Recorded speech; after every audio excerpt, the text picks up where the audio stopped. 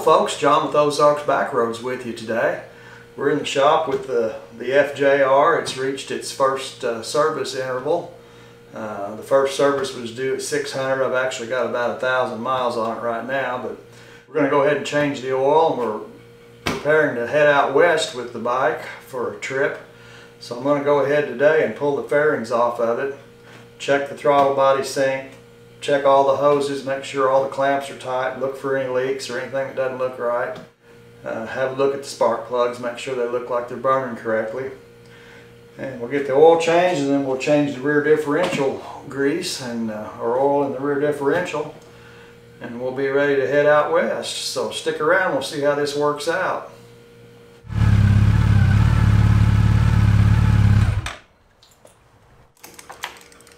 Now I can pull that back and the oil won't run down inside the fairing here. There she goes. Pretty clean looking oil. Boy, He-Man put that on there. I like to pre-fill my oil filters. I've got this one, it's about half full after it's set a little bit. I can't fill it all the way up or it'll just dump out when I go to put it on, but half full I can get it on there without making much of a mess.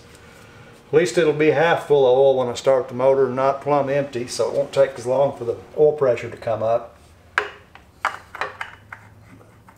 If you're quick about it, you won't lose much, if any. I don't think I lost any there.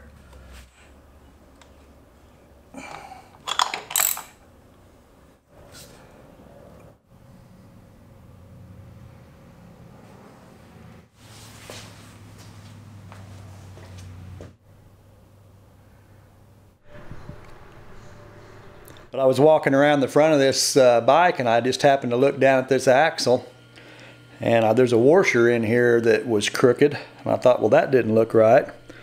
So let's zoom in on it here. I'll see if I can get this. This is the axle on the right side of the front wheel, and if you look right here,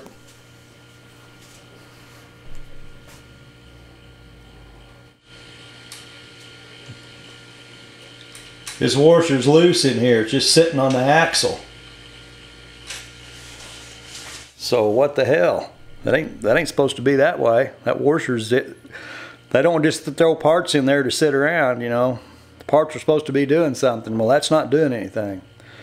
So we'll have to pull this axle out in this front wheel and try to figure out where that washer's supposed to go, and look it all over, make sure the rest of it's put together right. So anyhow, look your rigs over, make sure they're perfect. Your life may depend on it. Well, here's what I found. I got the axle out of it, out of the fork here, and this is the spacer that goes in the seal right here, and they've put this washer, they just set it on here and then stuck it in here.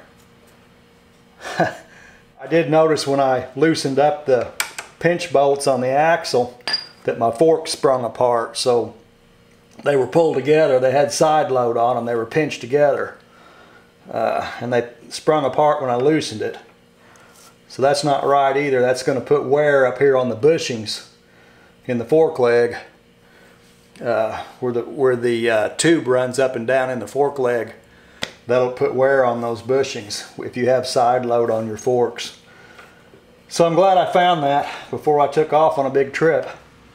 So we'll go see if we can figure out where this washer is supposed to go, and see if we can put this together like it's supposed to be. Done a little investigation, digging through the parts manuals and the assemblies, and what I discovered was that this washer, this washer that was on here, does not go in this assembly at all. It's not part of this assembly. So, you know, somebody had the wheel off. I don't know why. I don't know if the bike ships from the factory with the front wheel off, and sometimes they do that to get the bike lower in the crate. But I don't know how this wound up in it. This, you can tell by looking, this is not a new. This thing's old, dirty and tarnished. This is not a new part. So why it wound up on here, You know, that's probably going to be a mystery forever. I'm sure the dealer's not going to tell me anything. But anyhow, that doesn't go with it. Everything here is correct. This is how the assembly goes in. Every piece. I checked all the part numbers against earlier model FJRs, that even the ones that weren't didn't have the inverted forks, that just had the standard fork legs. All these parts are the same. They've been the same through all the generations. So, you know, I don't know what happened. I did find one of these bearings. I could feel a notch when I would turn the bearing, the sleeve and the bearings, and one of these has got a notch in it. It's this one. They're new. You can see the new grease coming through the seals on them, but there's a certain place in this one and I can feel a notch in it. So I went ahead and just ordered 2 new bearings. They'll be here. It'll take probably, you know, week and a half or so before I get them. So the front wheel will just have to wait for the bearings, and we'll go on with the project and get everything else done, and we'll be ready to go when the bearings get here to put the front wheel back on it.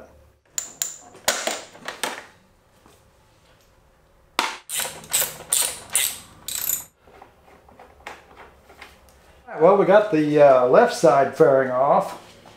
Got to where we can get to these hoses and stuff, so I'm just going to go down through here and check all these hose clamps, make sure they're tight. I don't see any leaks. Just make sure these are snug. You don't want to go crazy on them or you'll end up breaking a clamp, destroying a clamp, having to replace it. We'll check all of these and then move over to the other side. There's some more hoses over there that need to be checked. We got our fairing off on the other side here on the right side. Check the clamps on these hoses, kind of look in here and see if there's anything we need to pay attention to. I don't see anything. Everything looks pretty good. Well, we checked all the hoses, everything underneath the fairings on the engine.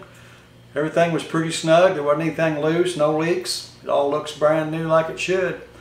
So I think now, while I'm at it, I'll just go ahead and raise this tank up, and then we'll check the throttle body sync.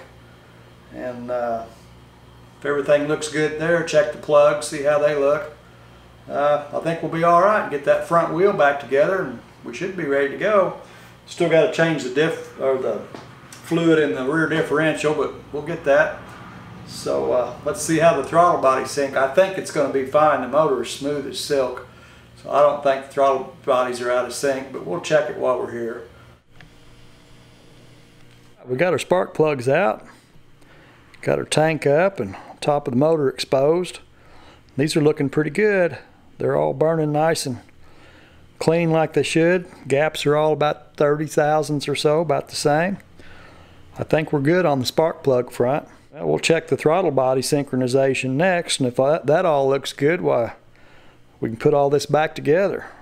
All right, we're about to get set up here to check out this throttle body synchronization.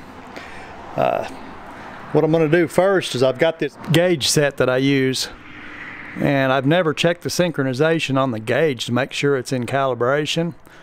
So today what I've done is I've ran all 4 lines and teed them together so that I've got one line feeding all 4 lines here on my gauge.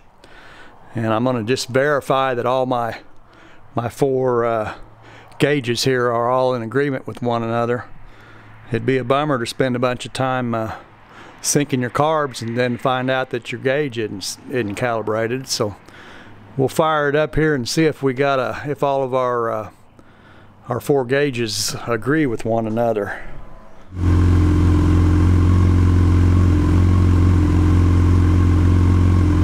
Well, they look pretty close to me. They look like they're pretty well in sync with each other, close enough for the girls I date. So we'll go ahead and hook up on all our ports now and see how our throttle bodies are synced to each other. Have a look at that. Well, here's a look at our gauges here. As I suspected, they're really close. I'm not even going to mess with them. I don't think I can get them any closer than that. So that's cool. We're in good shape on the throttle body sync. If you're interested in doing a throttle body sync, I've got a video up. I'll put the link in the description below. It's a full video just on throttle body synchronization on the FJR. This one looks good, so we're going to button her back up. This could take a while. Well, we got everything put back together on the FJR here. Took a little bit, but got the skins back on it. The throttle bodies looked real good. They were in sync. We're pretty much ready to go here. I've got the differential oil drained, and I'm going to let it drip for a day or two, then I'll fill it back up. And we're just waiting on a pair of wheel bearings, but that's no big deal. We'll put them in and we'll be ready to go out west. So I appreciate you all hanging with me today and checking out a little prep work on the FJR, looking at some problems. Invite y'all to come back. We'll do something else. We'll go somewhere. Till I see you guys again, y'all take care.